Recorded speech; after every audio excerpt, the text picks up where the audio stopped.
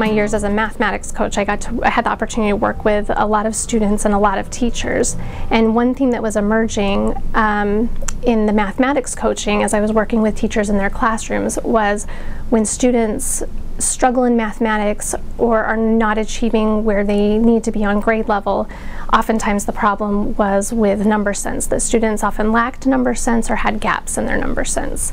And so the teachers and I started looking at ways where we could build on the number sense they already had, the innate number sense they were coming to school with, while also finding opportunities to enrich their number sense on a daily basis.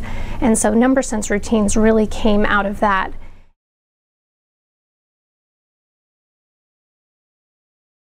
I think number sense is difficult to define for many reasons.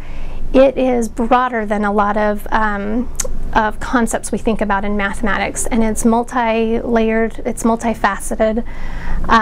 There's a lot more to it than just the skills and abilities.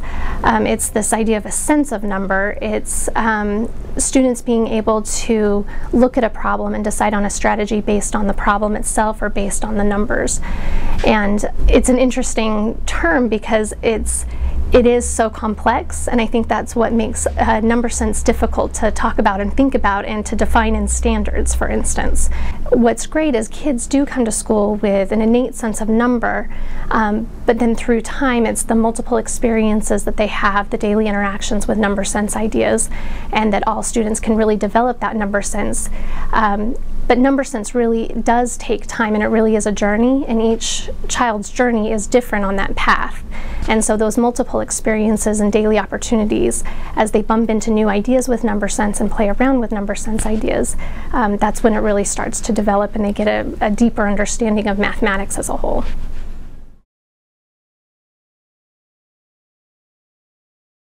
Number sense is difficult to assess in a conventional testing format, and it's difficult to assess if students aren't talking about it.